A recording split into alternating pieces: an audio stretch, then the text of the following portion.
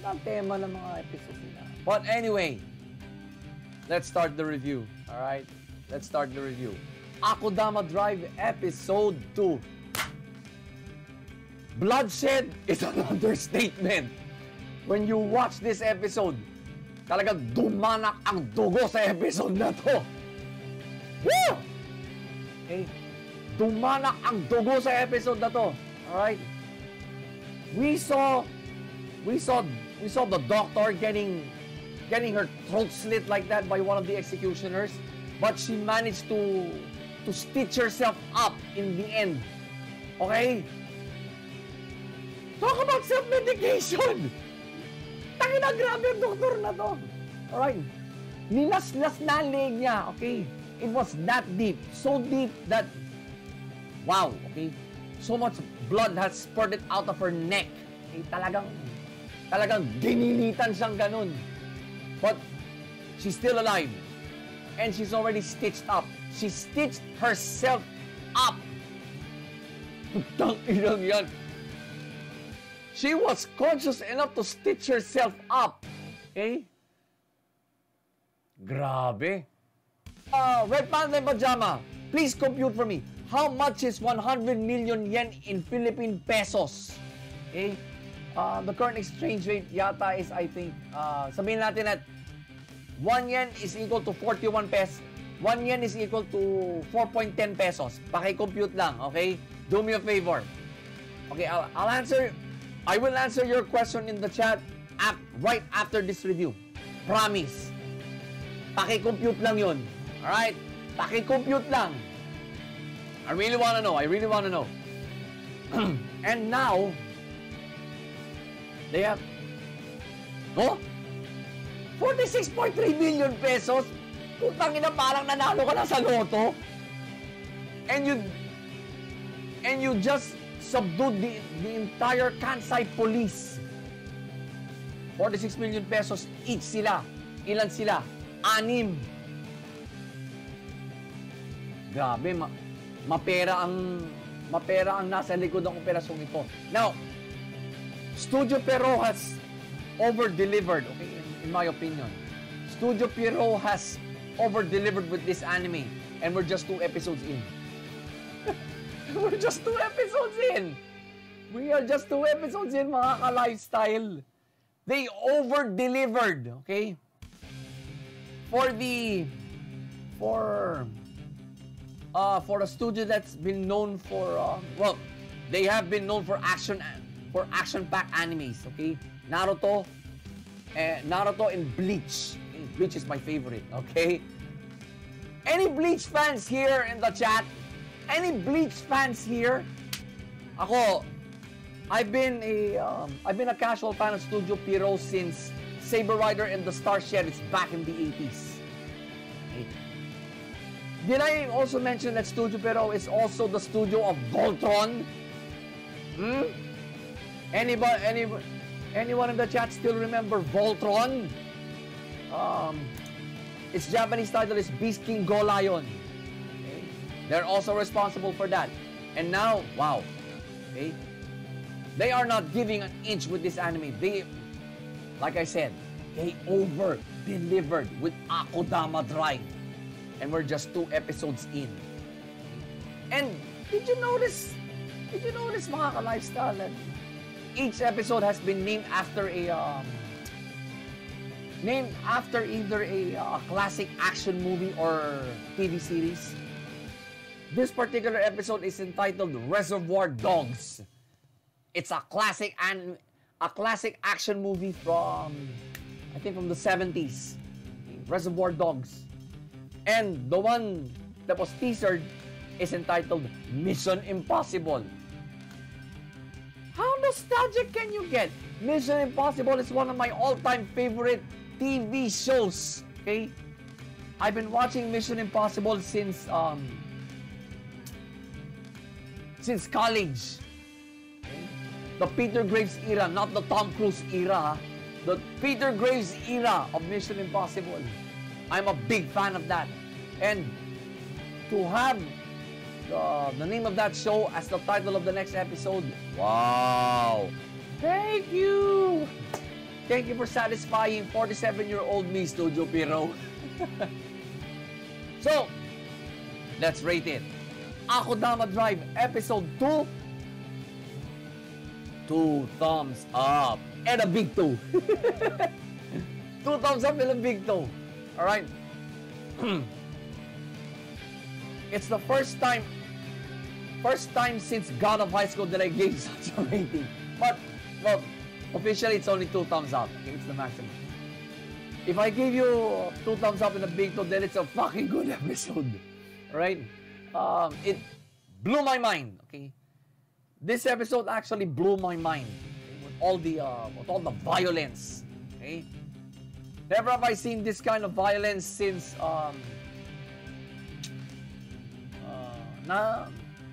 notwithstanding the fall anime season, but probably JoJo's Bizarre Adventure Golden Wind, the finale, right? That one blew my mind as well. Now, animation-wise, mind-blowing. Okay? Studio Pierrot has improved over the years when it comes to animation. Akudama Drive capped it off. Okay? Akudama Drive topped them all. Okay? I don't care if you're a Naruto or Bleach fan, but I rarely review animes based on their graphics alone. But this one, I just gotta make an exception. The animation is fucking good, okay? God level good. God level good. Now, compare it to Demon Slayer, nah. This one's better. This thing's graphics is better. Okay? No wonder the key visual is red because Cutthroat's favorite color is red. Blood red. Siya yung nanglalaslas. Siya yung tigagilid ng grupo. That's why his name is Cutthroat. Grabe. Grabe ang episode na to. So, wow, okay? If I were you guys, I would go over on the internet, YouTube, or even any anime database. Please, watch this anime. You won't get disappointed. So again, Akudama Drive Episode 2, a resounding 2 thumbs up. A blood-curdling 2 thumbs up. Alright? A blood-curdling 2 thumbs up. I start my morning reviewing this anime. Wow. I didn't get this episode did not disappoint me. Woo!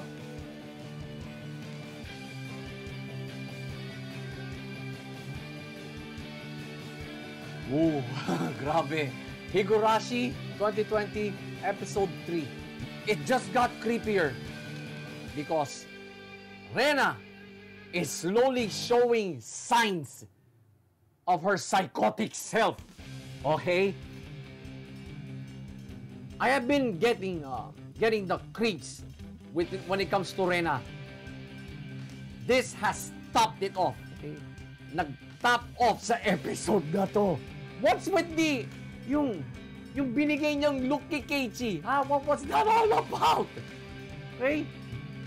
Isang simpleng tanong lang naman yung kay Keiichi na paranoid na. Alright? And now she's stalking Keiichi. Okay? Nandun siya ngayon sa bahay niya mismo. Sa bahay ni Keiichi mismo. Alam niya na may kausap na pulis si Keiichi. Now, if that's not the profile of a psychotic killer to you, I don't know what is. Okay? The fact that Reina is around 11, 12 years old, nakakaisip siya ng ganito. Yung Onisama-san na yan? No, it's just her. It's just her. Yun ang hinala ko. Well, beginning of the episode, the light moments, but starting from the middle of it, it got creepier. It got cringier. Okay? Grabe yun. I don't know if you guys seen the look on my face when I was watching this. When I was watching this episode. I hope you got wind of that. I hope you saw that. Okay? Talagang na-creep out ako ng todo kay Rena sa episode na to. Alright? Especially during the final scene. Someone is looking at you while you're over the phone with someone. Putangin na! I don't care what age you are. Okay? Wala akong pake kung ano edad mo. If you don't find that cringy, then you got the problem. You have a problem. Alright? Grabe. Overall, okay. It's a really creepy episode. Okay? It's a really creepy episode. And to think tanghaling tapat kong pinanood dito. Okay? It's now 11:35 a.m. At pinanood kong episode na to, na-creep out ako. Na-creep out ako. Okay? Kaya sinasabi ko sa inyo mga ka-lifestyle, ayokong panoorin ng Higurashi, ayokong abutan ako ng gabi sa panonood ng anime na to. I do not want to watch an episode of this anime come nightfall. Ayoko. Ito, nakikreep out na ako, tanghaling tapat. Grabe. I think it's one of the creepiest anime episodes I've ever seen. Okay? Sa tanda kong to bilang anime fan, right? I am telling you, it's one of the creepiest I have ever watched. Okay. Higurashi 2020 Episode 3. Deserve 2 thumbs up. Okay? 2 thumbs up uli. 3 straight episodes, 2 thumbs up ako parati. Talaga, wow. Alright? This episode absolutely creeped me out in the middle of the day. First anime episode to creep me out during the middle of the day. Kaya sabi ko sa inyo, ayokong panoorin ang Higurashi or any horror anime pagkagat na ng gabi. Alright? Gusto ko naman matulog na maayos. Alright? Gusto ko naman matulog na maayos.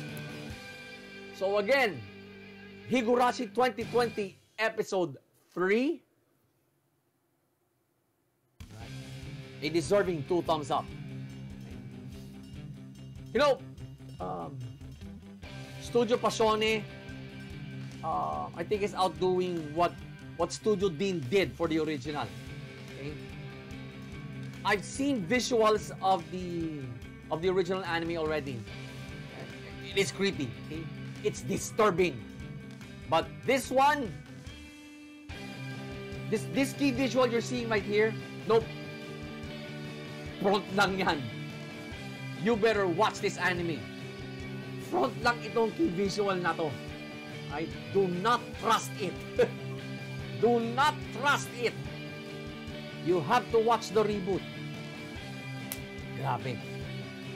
Whew.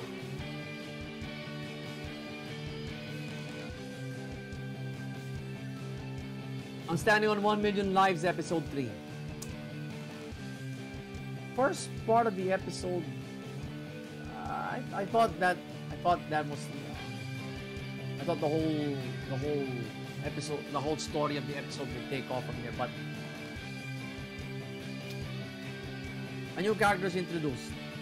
I forgot her name. I forgot her name instantly. Okay, so she becomes a fire wizard. Tapos, well, overall, hey, why did I freeze? So overall, it's a rather confusing episode. Because, well, there were Yusuke was in one quest, the next thing is in another. But the first one he was in first one he was in, yeah, that was funny. Okay, that was funny. That was funny. Then, all of a sudden, in the latter part, Yu develops this kind of backstory for her. And I don't know. It's a rather somewhat confusing episode. Now the action is there. Okay, I gotta give it that. The action is there, but I wasn't totally satisfied. I wasn't totally satisfied with the flow, with the flow of this episode's story. Right? Like they jump from quest to quest too quickly. Right? I thought I counted 3 quests already in one episode, okay? Without no definite end to one. That's my interpretation. I don't know about you guys. I don't know about you, mga lifestyle. But yeah, overall, it's somewhat. This episode somewhat confused me.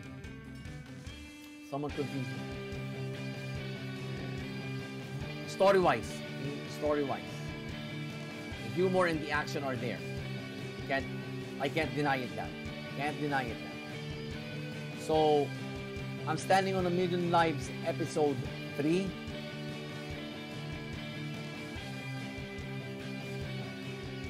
Give it like this. If it had a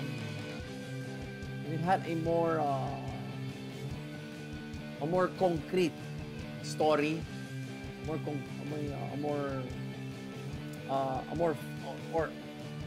more concrete what's called this script, or a smoother flow of the story, I might have given it at least a one thumb up. But alright, gave it this. I wasn't actually satisfied with the flow of this episode's story. So hence my rating. I repeat, I'm standing on A Million Lives episode 3.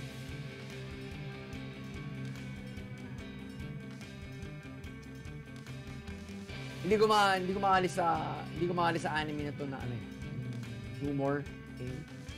It has good humor. The humor element is spot on. Action sequences, yeah, like it's just flow ng story. It jumped from one backstory to the next when I least expected it. Ganun naging rating ko. They should have focused on just one backstory for this entire episode. Kasi may pumasok ng bagong character eh. And with a backstory at that. So, sana they should have limited the episode to just that. Para makilala naman natin ng mabuti yung bagong character. Sana ganun yung ginawa nila. I don't know what the producers were thinking. Okay? I don't know what the producers were thinking.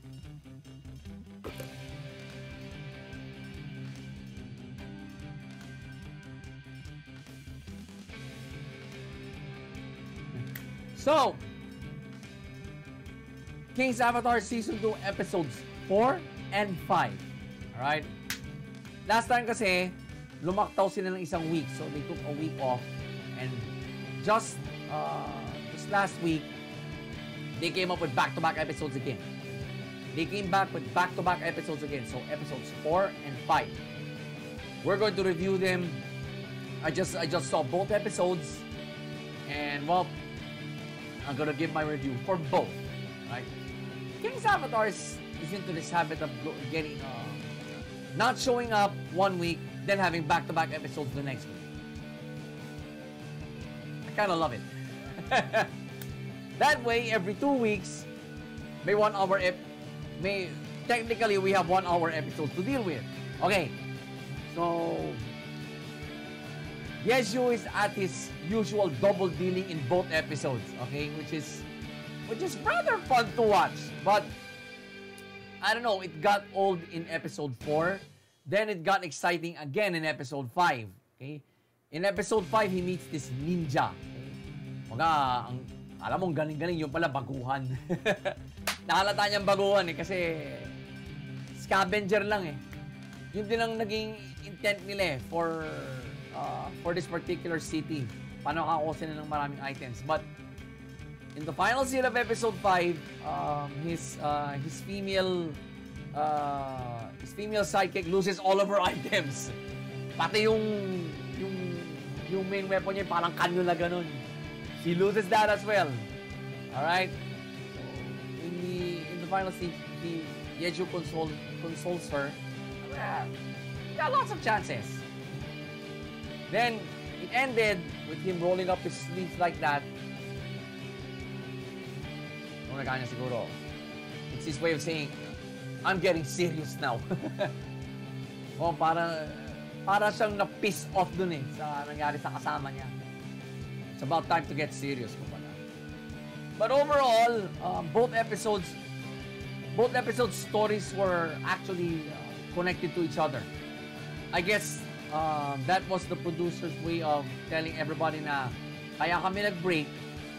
Episodes 4 and 5 are connected. Technically, it's a 1-hour episode. Alright? But it's actually 2 separate episodes with an intertwining storyline between them. Ganda eh. Okay? I don't know, due to the fast talking of the dubbers, kasi Chinese eh. I don't know if that's Mandarin or Fukien. Pero the way it sounds, parang Mandarin siya eh. So medyo mabilis. Medyo mabilis ang pagsasalita ng mga dubbers. It got kind of boring for 1 or 2 seconds lang. Okay? I gotta admit. It got boring for 1 or 2 seconds in episode 4. Okay? And in episode 5, siguro one sequence lang. But overall, both are pretty decent episodes. Okay? Magkakabit yung story eh. And yeah, I love how Yeshu does about his double dealing. Okay? Just to level up. Kaya nga, The King's Avatar ang title ng anime na to. He is the King of Glory. Yung online game na centerpiece ng anime na to. He is the king of this game. So, he's proven that once again in both episodes. So, due to Yeshu's double dealing again, King's Avatar Season 2, Episodes 4 and 5, 1 thumb up. Okay. 1 thumb up. Now, I'm sure you guys are asking, why didn't I give it the 2 thumbs up if I'm that impressed with this double dealing? Yeah, nga eh. That was the only thing I was impressed in both episodes. Yung pagiging double dealer ni Yeshu. Alright? You can classify him as an anti-hero. Kasi because of the way because of his politicking and double dealing ways online. Alright? Just to advance the interests of the team he is building. Right? Alalaan nyo, sa episode 4, may sinalihan siyang guild and taught every member of that guild how to play. That is the only reason why I gave both episodes the 1 thumb up. Kasi hindi nawala ang the thing that complicates this anime storyline, okay? Yung pagiging double dealer at politiko ng lead character na si Yeshu. Okay? Talagang sinocase ng producers dito yung demeanor ng lead character. Okay? He's a double dealing, politicking badass. Badass geek. Okay? I don't know how I don't know if this is if this translate to real life in online gaming these days kasi I've been retired from online gaming since 2004. I've been retired from online, believe it or not. Retired na po ako sa online gaming since 2004. Okay? So I don't know how people use politics right now, double dealing, sales talk. Right? But I gotta hand it to the producers. Talagang they showcased Yesu's demeanor here on how he operates online just to advance the interests of the team that he's building. He's aiming to get back into the pro leagues. Tandaan natin, right? As early as the latter part of season 1, yun na talaga ang aim niya. He wants to build his own team. He wants to captain his own team. So, he's doing everything he can to advance their interests. So again, King's Avatar Season 2, Episodes 4 and 5. One thumb up.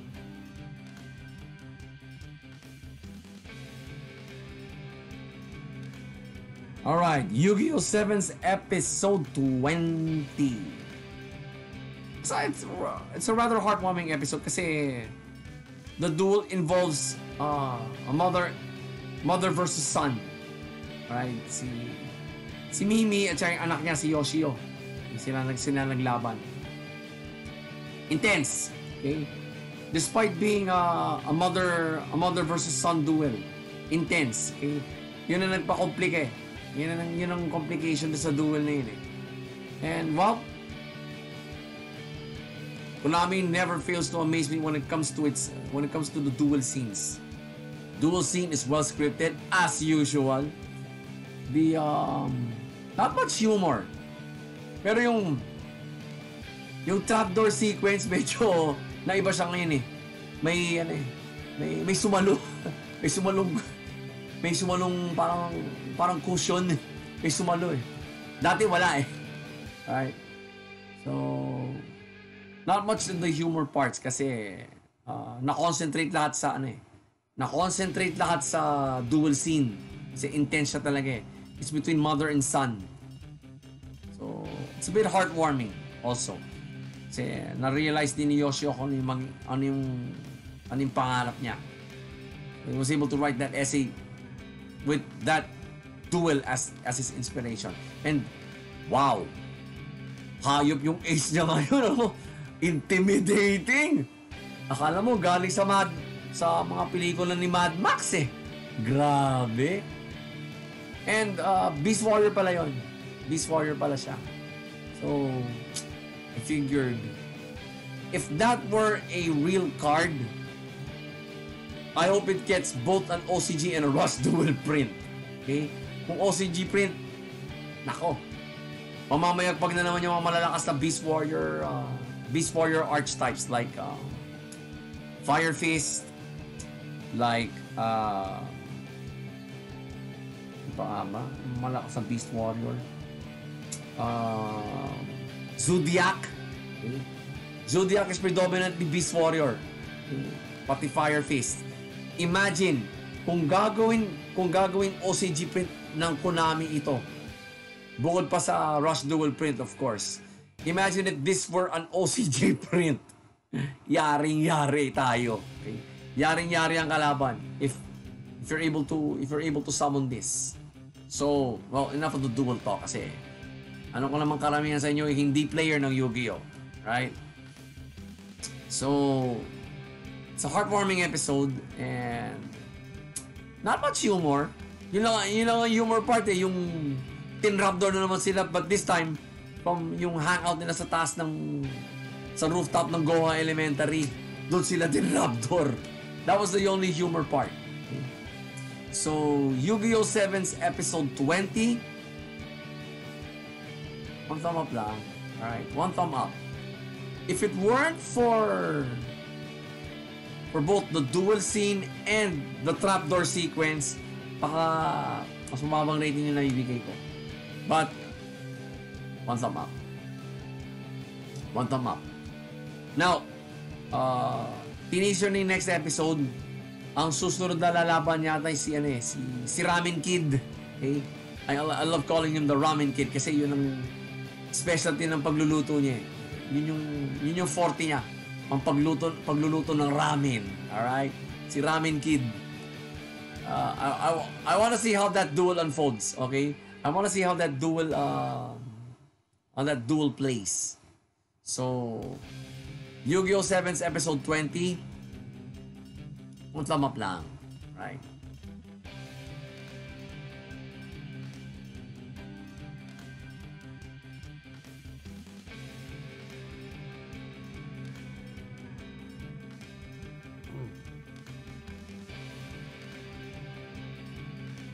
King's Raid episode 3. Now, I didn't expect any fight scenes here or politicking that's going on, but due to the title, I was expecting a backstory, and it was a really good one. All right, it was a really good one. That is let's call this 100 years in the making. Okay. Overall, it's a good episode. Backstory-wise, it's a good episode. Right? So, the flow, the story, right. Okay, sige. So, medyo na-gets ko. Okay, okay. So, gumagano na ako. The back of my head, gumagano na ako. Okay. So, kaya pala, dito na pinanganak si Castle. Tapos, yung Holy Sword, okay, nawala rin pala si King Kyle. Hindi pala siya talaga namatay. So, unti-unti ko naiintindihan ngayon yung storyline ng King's Raid because of the backstory that was told in this episode. The way the backstory was delivered in this episode, yeah, kaya ko naintindihan eh. Okay. So, it made me do some oohs and ahs in the back of my head. Alright? So, King's Raid episode 3. Yeah.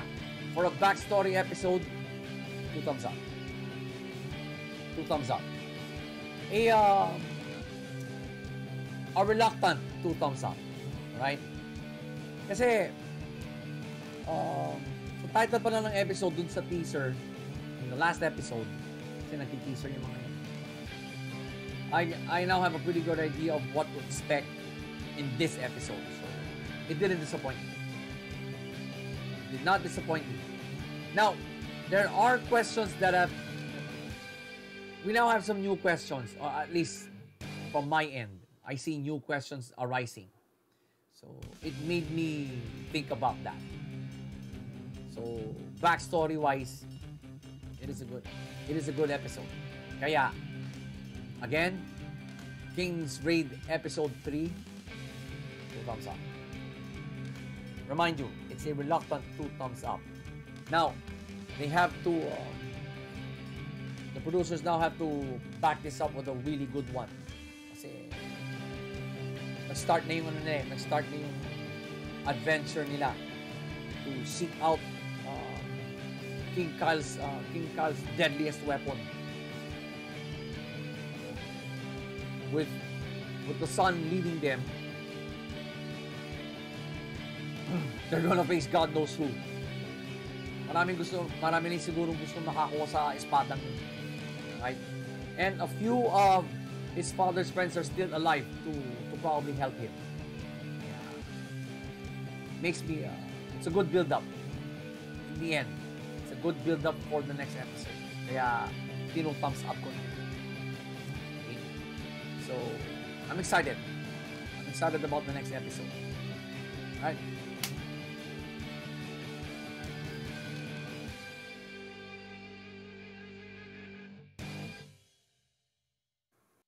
Alright.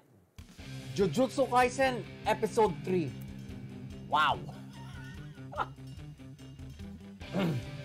It gets creepier by the episode, okay? Yung mga curse na nakakalaban nila. Alright. Creepier, the curses get creepier and more merciless. The storyline is going smoothly. Okay? Maganda yung pacing niya. Especially during this episode. Okay? Maganda yung pacing. So, overall, it's one hell of an episode. It's one hell of an episode.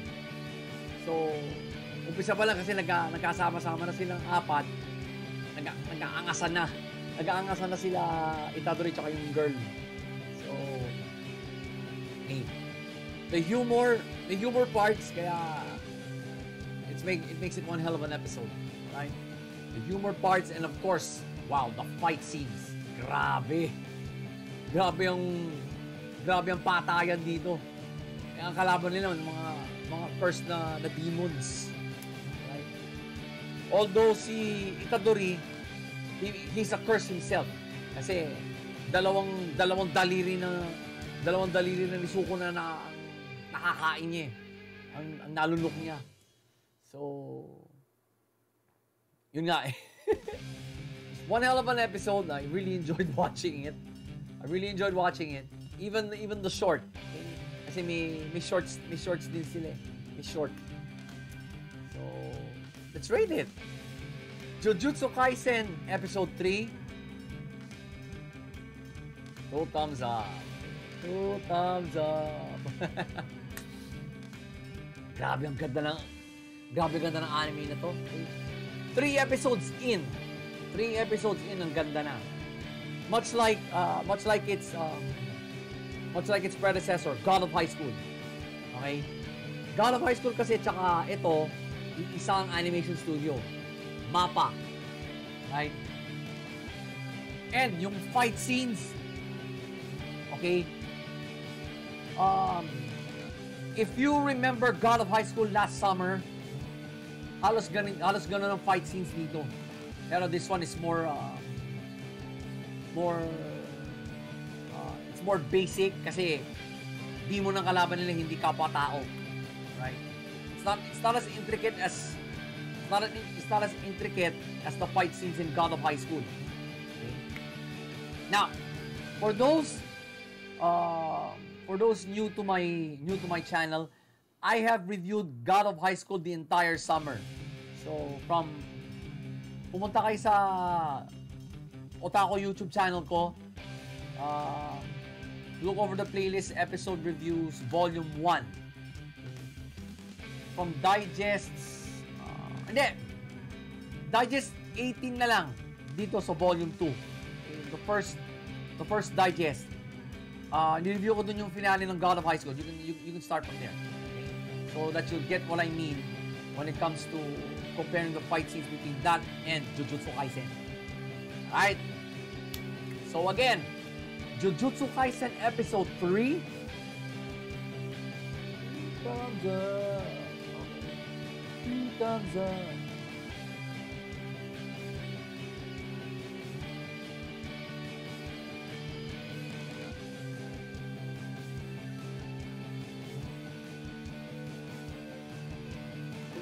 Oh! Maganda ang next episode! Maganda ang next episode! Hayop na yan! Okay. Before I lose it, okay? Before I lose it, Yashahime Episode 3. Kita-kita yung magpipinsan. Well, Towa gets bitten, Higurashi gets possessed. Okay, all the chupa chains, but fight scenes, yeah, really good. Okay. Vintage Inuyasha. Vintage Inuyasha. So, maganda yung maganda yung naging flow ng story sa episode na to. And fight scenes, yep, again, vintage Inuyasha. Vintage Inuyasha. Alright. And the revelations overall, it's a really good episode. Okay? It's a really good episode. Kumbaga, it's also a sign of things to come. Moroha is now serving as the mediator between the twins for now. Kasi realize naman niya, mukhang kambal nga ito ha. Parang isang dugot naman ito eh. So, the story has unfolded, the story has twisted in a different manner sa episode na to. Medyo maraming revelations, pero it's not enough to overload your brain. Tama lang. Yung mako-comprehend even ng mga casual anime fans. Okay? Especially those who only remembered Inuyasha. Okay? Not Yashahime kasi 3 episodes pa lang eh. Okay? 3 episodes pa lang ang Yashahime. So yeah, it's a really good episode. And talagang bilib ako sa fight scenes. Talagang kung lumaban silang tatlo, vintage Inuyasha and Sesshomaru. Talagang bawa ko. It just parang nabuhay uli yung nabuhay uli yung magkapatid na yun. Inuyasha at si Sesshomaru. So overall, wow. Yashahime episode 3, the first 2 thumbs up for this anime. The first 2 thumbs up. Yeah, it's the first 2 thumbs. No. I actually gave episode 1, parang 2 thumbs up din ako sa episode din. Pero, for this particular episode, 2 thumbs up talaga ako. 2 thumbs up. This episode is a nice setup for the next one. Kasi tination eh. You guys see my reaction to that. So, hindi ko na sasabihin. Baka ma-spoiler kayo eh. So, again, Yashahime episode 3, 2 thumbs up. Okay? 2 thumbs up. Wow. I just can't wait for the next episode. Na-teaser na eh. So, pero I'm not going to spoil you guys. I'm not gonna give you spoilers right now. Basta panoorin nyo na lang ang episode 4. Kasi teaser na and wow. Okay? Kudos to the producers for episode 3. Talagang it's slowly setting up for the next episode. Tsaka maganda yung maganda yung mga naging revelations dito eh. So much as not to overload your brain. Right? So kaya 2 thumbs up ulit for this episode.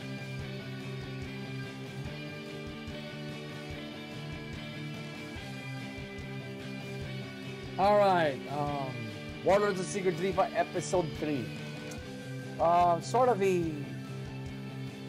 reality check episode especially for Claudia.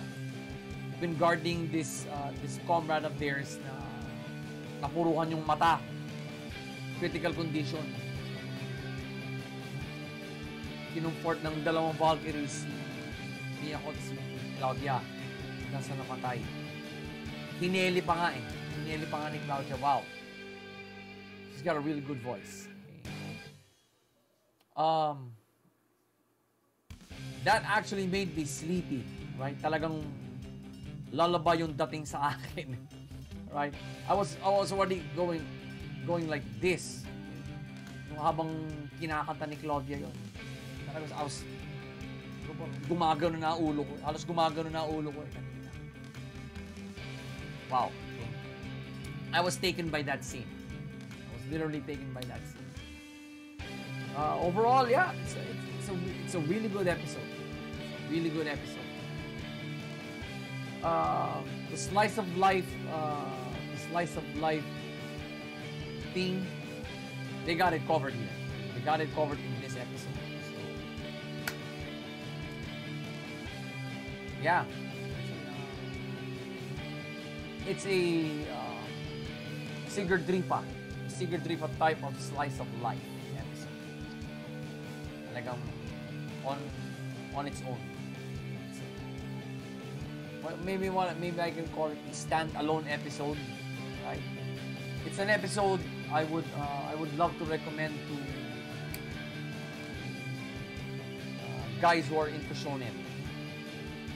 If I want them to watch this anime, the first episode I would recommend is this one. Episode 3. Okay. Ganda siya.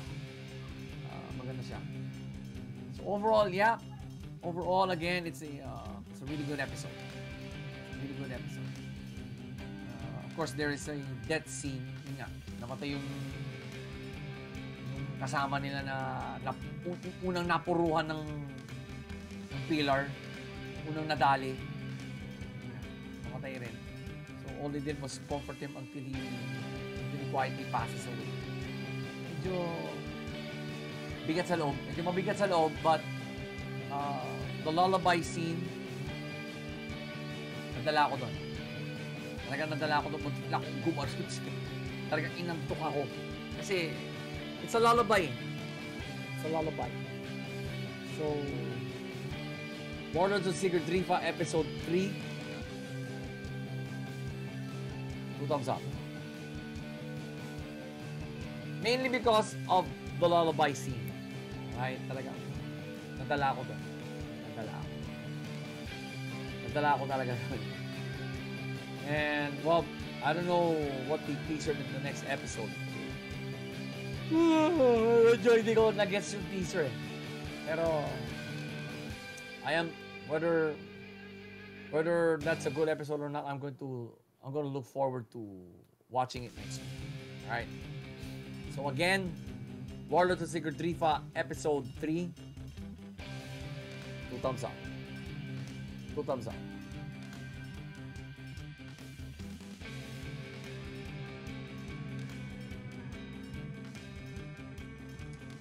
Ooh. Moriarty the Patriot Episode 2. This is some origin episode. Okay? The backstories that involve the Moriarty brothers, okay? Or so we thought.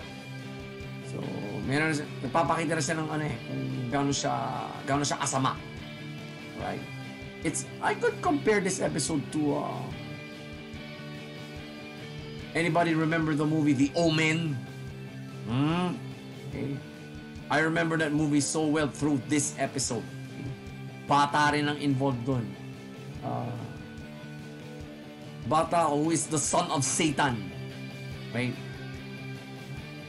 William is slowly showing signs that he is also a son of Satan. Alright? Nagkaroon na he's already given hints of how evil he can be. Mapabagsak lang ang nobility. Ganda. Okay. Overall, it's a really good episode. Okay? It's a really good episode. Medyo creepy ng konti, pero it's not as creepy as Higurashi. Alright? I can tolerate it. I can tolerate this kind of creepiness. Alright? So, Moriarty the Patriot Episode 2. Thumbs up. An unlikely 2 thumbs up, actually. Right? Maganda yung pagkakaportray ng backstory ni rito eh. Ng childhood ng magkakapatid. Or so we thought. Okay? Or so we thought na tunay silang magkakapatid. Was well told. Right? Maganda yung pagkakakwento. So, based on that was my rating. So again, Moriarty the Patriot Episode 2. 2 thumbs up. Right. Can't wait for the next episode. I want to see how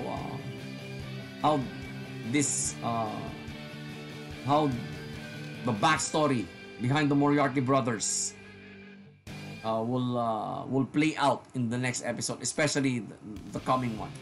Right?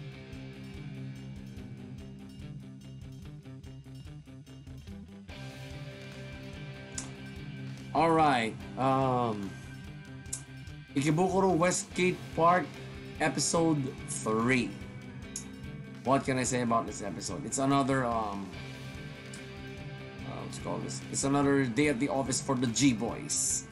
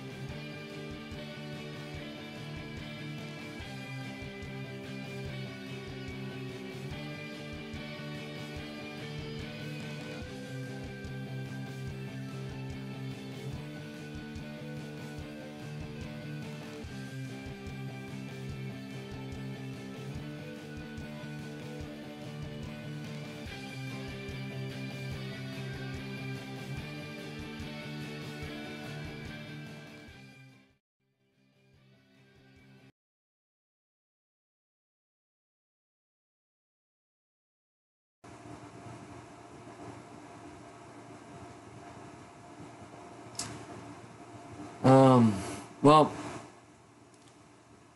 it's been a wild week for me. More particularly, a wild 48 hours for me. Because it was the first time I've ever reviewed 12 animes in more than 24 hours. It's the first time I reviewed the entire roster for one digest. So, and putting together this digest now is quite a challenge right now because I don't know if my laptop mic will ever work again. Still figuring it out why, but we'll somehow get it through. So I'm not going to tell you what next week has in store for us, but I assure you there won't be any new animes to be added. Right, the number stays at 12. Okay. So sa mga ka-lifestyle, thank you for sticking it out with me all throughout for this YouTube channel and for my Twitch channel. So if you haven't follow me on Twitch, right here, right? There's my username, and don't forget to hit that face over there to subscribe and check out the latest videos or playlists. Again, thank you mga ka-lifestyle for watching this digest this far, and I'll see you again on the next digest.